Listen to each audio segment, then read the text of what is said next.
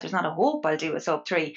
I was intending on going for a 3:10, and he kind of talked me into it, I suppose. He said, "You've done 1:24, go for it. What's the worst that can happen?" And yeah, and I went for it. Now it was hard, it was tough, and I fought to get that 2:59 that day. You know, it wasn't easy, Yeah.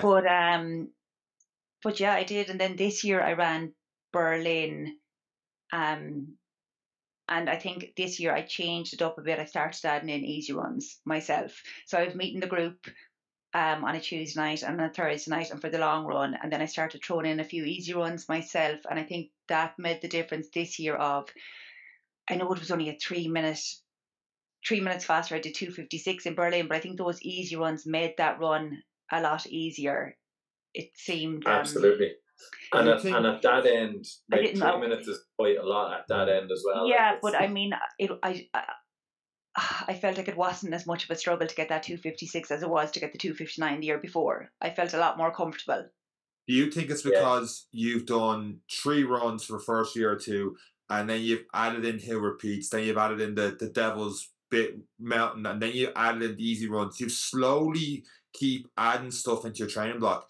Had you done all that back in 2019 or 2018, do you think you would have just crashed with too much going on, and like that people are rushing to do too much straight away? Or do you Yeah, wish you had done some of that stuff earlier? no, I don't. I like the way I've added to it gradually. I think you need to build it up slowly and over time.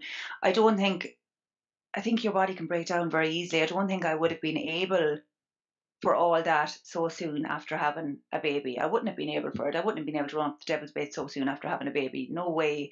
I think I, yeah, gradually adding it in and gradually building up the mileage. And like this year for Berlin, I started off with maybe adding in a fourth run and then a fifth run. And then by just before Berlin, I was doing 6 runs a week, do you know? But I built it up very gradually. Like my maximum mileage, I think, was 62 miles was my peak week. Do you know? I wasn't doing huge Mhm. mileage, but I was maybe running.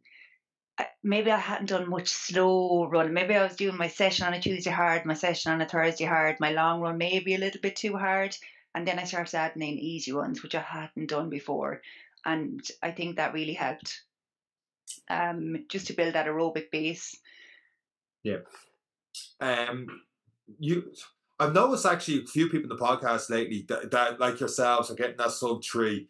It seems to be that's the point where people change talking about kilometers to miles per week, and I start doing the maths in my head. So that's roughly like 100 kilometers a week you're Yeah, and at. I never work in kilometers. I don't have a clue. When someone tells me a pace, I'm like, "What's that in miles? What's that in miles?" Yeah. You've always been miles doing Oh, that. it's been miles. Yeah, I think Oh, okay. it's easier to tick off 26 miles than it is 42 kilometers. That's fair. For me, I just prefer to watch beeping more often. It feels like I'm making progress quicker. Actually, that was the thing in Berlin. Everything was the kilometers. They didn't have the mile markers. It was all kilometers, which was different. We have unintentionally had this debate with a couple of different guests in the podcast over the last couple of weeks. Berlin versus Dublin. We had Michael Fox, the podcast. He talked about how Berlin was flat. He didn't Yeah, know I it that listened to well, that. Yeah. even though it was crowds. And then we had Ian is Ian. running on the podcast, and he mentioned how it's flat, it's boring, whereas Dublin, you know everyone, and it gives you an extra little boost. Maybe I've got that. No, I've got the other way. Sorry, Ian loved Berlin. Sorry, Okay. Ian loved Yeah. Berlin. He absolutely loved Berlin because of the crowds and Kipchoge and all is there and all Yeah. the elites, the best are there. Where do you lie in that with a Berlin versus Dublin, having doing both of them and doing a sub 3 in both of them? Um, I think. Okay, I love Dublin. I love the crowds and everything in Dublin. I think there's nothing like the crowds in Dublin and the atmosphere in Dublin. But I think I did love Berlin this year, probably because I had a good time. Do you know, had it gone horribly wrong, I mightn't be saying this. But I did find it a bit overwhelming. I Mm. think I had done Dublin, I had ran Amsterdam, and I had ran Cork, and I had no idea of the sheer crowds that I was going to meet, that were going to be there in Berlin.